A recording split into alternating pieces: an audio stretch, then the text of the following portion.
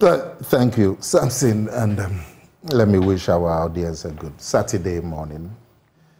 You see, Samson, the questions that you ask my brother, Ricketts Hagan, are essentially the issues that Dr. Akomea raised. That's all. The same issues. And in fact, after your questions, there's probably no need for me to speak. Because those are the issues. And those who disagree with Dr. Akomea, what is the basis of their disagreement? John Mahama announces a 24-hour economy. Dr. Akomea says, but we already have a 24-hour economy. There is no legal barrier for any business that wants to operate 24 hours. There's no legal barrier. There's no social barrier. It is the presence of opportunity, demand. And if the demand is there, businesses would meet that demand. And if they have to operate more than 12 hours or 10 hours to meet that demand, business will take that decision. But as we speak, our economy has no time limit. Businesses operate up to 6 p.m. Some operate up to 8 p.m. Some operate up to 10 p.m. Some operate up to 6 a.m., depending on the opportunities that are available to where they are. Multimedia operates 24 hours because it is profitable for you to operate beyond 6 p.m. The advertising flows. In fact, after midnight, some pastors have come to tell you there's a market out there, and so they've come and taken your broadcasting after midnight, and you are charging them for it. Many radio stations operate 24 hours because there's economic opportunity. But it's not all. It's not all the radio stations.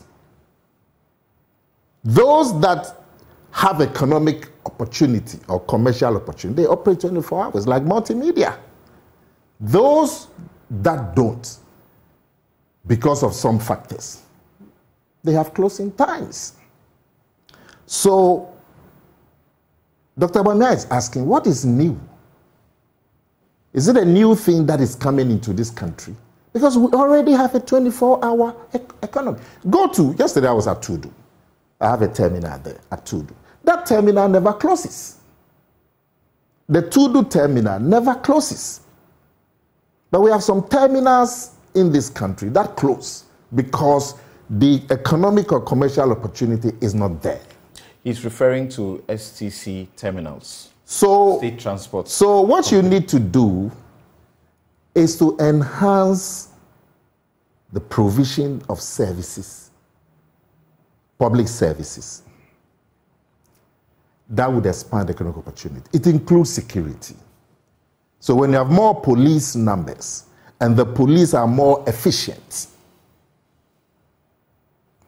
it will provide opportunity for people to set up a business.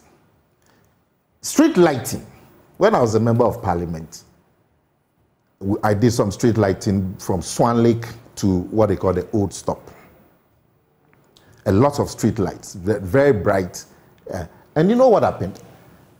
Kenke selling started on that stretch. Kenke selling. And they were selling the kenke round the clock. But you know street lighting. Some of them will last 4 months, some of them 5 months. When those lights go off, the activity ceases, and they will come to me and say, Honorable, the lights are off, we can't work after 8 p.m. So just lighting. My brother here talked about the new initiative, the ban, the restriction that government intends to put on imports. If well done and there's consensus, obviously, this will inure to the benefit of industry because the local market would expand. And so some industries that can take advantage would expand their operating hours. So the bottom line is that the economy 24 hours already exists.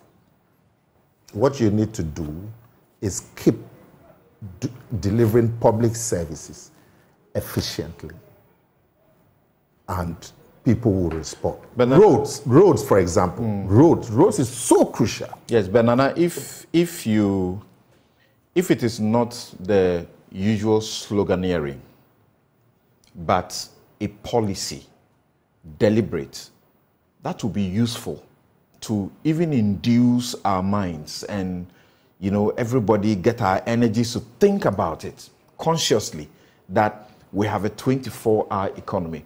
I'm a lawyer. I don't, countless times, I work late into the night. I can work to the next day, the next morning. But I can't go to court. I work in my office. I can't go to court around that time because the courts are shut.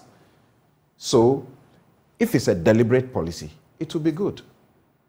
If it's a deliberate policy, the court should open 24 hours. Exactly. Now, if you lawyers demand court services 24 hours, not just you, Samson, but if you lawyers, you are getting briefs from abroad, you have clients, multinational clients, and so then if it's 9 p.m. here, it's 12 noon in Tokyo or something, and they are demanding services, and you lawyers create that demand because the business has expanded, you are taking on multinational businesses and so on. Well, the courts will respond.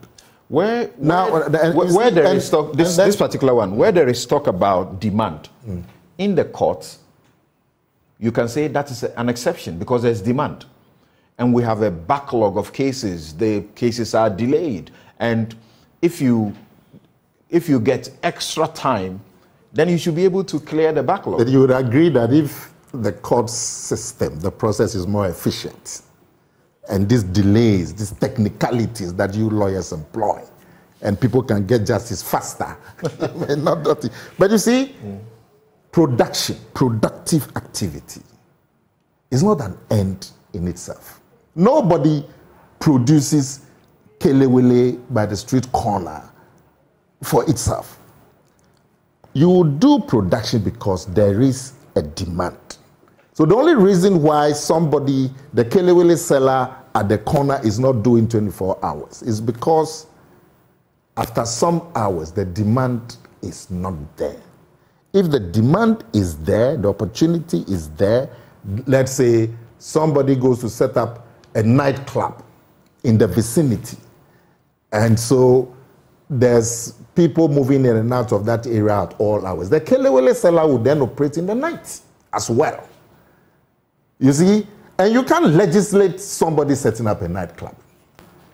Somebody is going to set up a nightclub because he's seen that in this neighborhood, the location is good. There are a lot of young people in this area, and when I set up a nightclub here, it will be good. So to set it up. So the bottom line is that you already have a 24-hour economy. If you improve the delivery of public services, which would create economic opportunities, business will respond. So when we bring it up as some new idea, that is a game changer. But I will ask you those questions. But we already have a 24-hour economy. Digitalization, that my brother mentioned, now enables you to buy your electricity at all hours, to do banking transactions at all hours. So digitalization is and my brother used the term that is very enabler. Anything that public service that is provided, if the public service becomes more efficient, they will create the enabler. So the bottom line is that if you want to make public services more efficient, you want to make the security services more efficient, say so. And show us how you are going to do it. All right. But when you come and say you are going to create a 24-hour, it's like something that doesn't exist. Right. And you are let's hear. That is the problem. Let's hear